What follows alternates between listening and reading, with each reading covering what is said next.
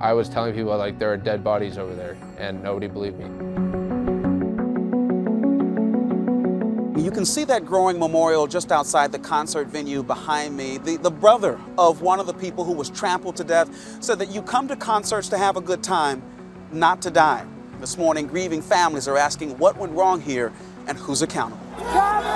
Multiple lawsuits against Travis Scott, Live Nation, and even rap superstar Drake filed after the Astroworld Music Festival in Houston turned deadly. Officials launching a criminal investigation into the chaotic concert that left at least 8 people dead and many others hurt. 50,000 fans gathering to see rapper Travis Scott, a Houston native and Astroworld founder, perform. As he took to the stage around 9:15 p.m., the crowd, as seen in this Apple Music live stream, pushing their way forward, forcing people into the barricades. Our barricade even started to break, and the security had to come over to us and like start strapping the rails. People unable to move, some collapsing to the ground.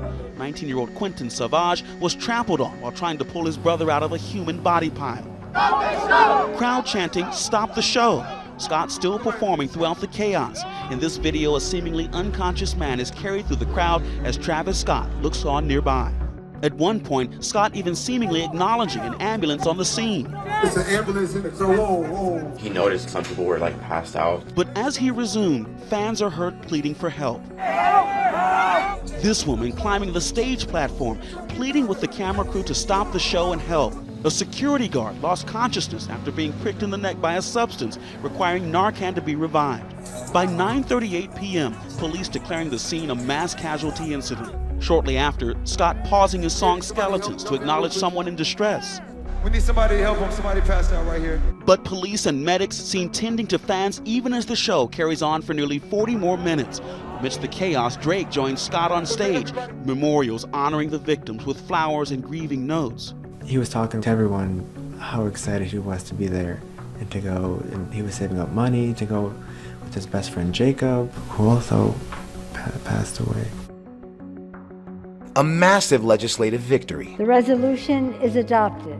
After months of back and forth, Friday night, the House passing the bipartisan infrastructure bill, one half of President Biden's Build Back Better agenda. We took a monumental step forward as a nation.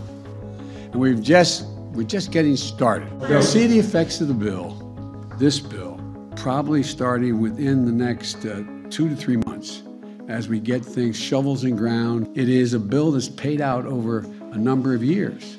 The bill drawing support from 13 Republican members of Congress against the 6 progressive Democrats who opposed the bill because it wasn't tied to the larger social spending package.